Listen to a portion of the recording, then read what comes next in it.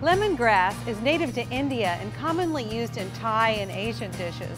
Hi, I'm Leanne here at Kroger, and today I'm making a couple of great dishes using lemongrass. Take a look.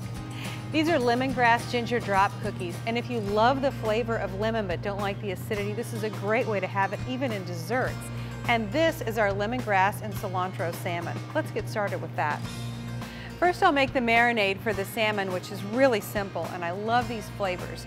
I'll pour in some orange juice, and then I'll add in the lemongrass. I'm going to liberally add in 3 tablespoons of this lemongrass, which is wonderful. You can see here, it's 6 stalks of lemongrass that are in this tube. So we'll add in 1, 2, 3 tablespoons, and then I'll mix that up into the orange juice. Okay, that's mixed. And then I've got 4 pieces of salmon, and I'm just gonna lightly coat them with some salt and pepper.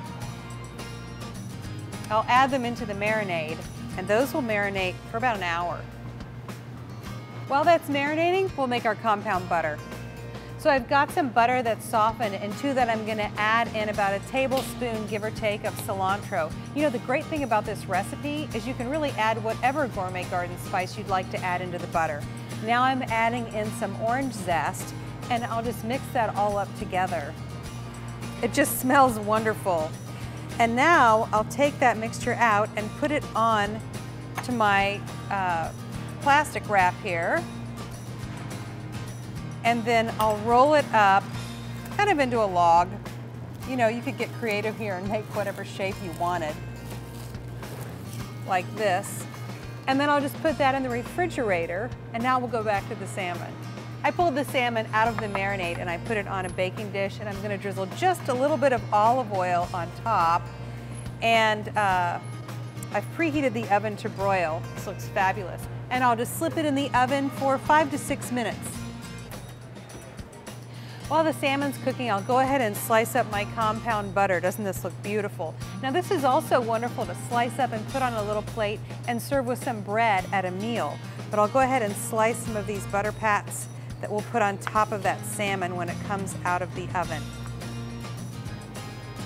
This salmon is done, it looks fabulous, and I'll just put a piece of this on my plate, and I've plated up some spinach here. And then we'll top it with our pat of compound butter. And that just looks fabulous. It's just kind of melting over the top of that fish. You can find the recipe right here on the website. And remember, you can make any kind of compound butter you like. In fact, lemongrass is a great choice to mix in with butter as well. I'm Leanne here at Kroger, and I'll see you next time.